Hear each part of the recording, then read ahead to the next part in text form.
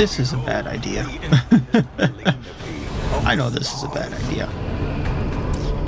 Alright, debuff resistance, so flash powder. I think we can get it off.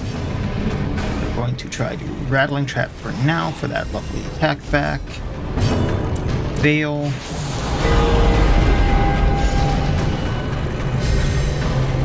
We're gonna try to hiss him to get a lovely blight up and going.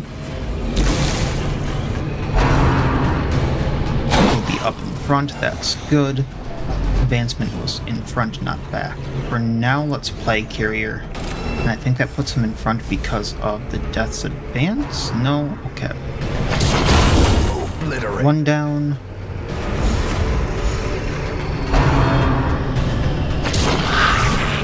One very... I guess it's not very heavy bladed, but, you know, that's fine. She can do her thing. That'll take out the other Clapper Claw.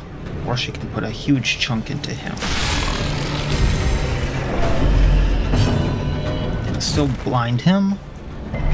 Resist, that's fine. Not a great chance to stun him. We can try.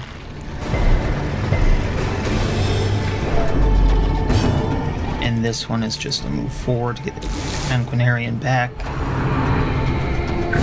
Still attacks back. For the slightest lapse in concentration.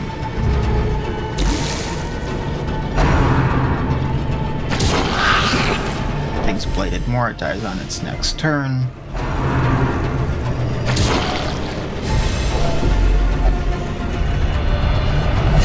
Ah, darn. Those who covet injury find it in no short supply. Going to hiss to get back. It's got what? Ah, resisted, darn.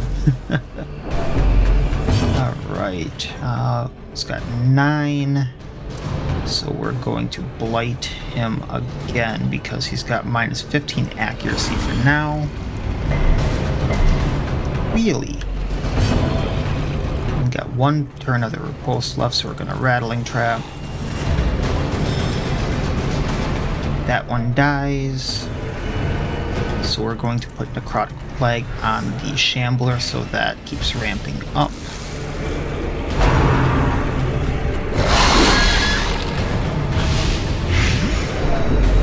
$17 around.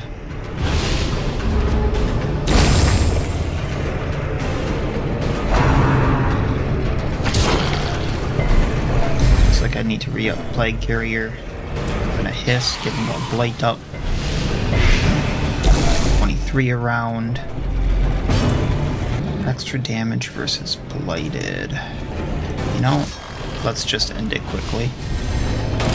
Got 9 health effectively left.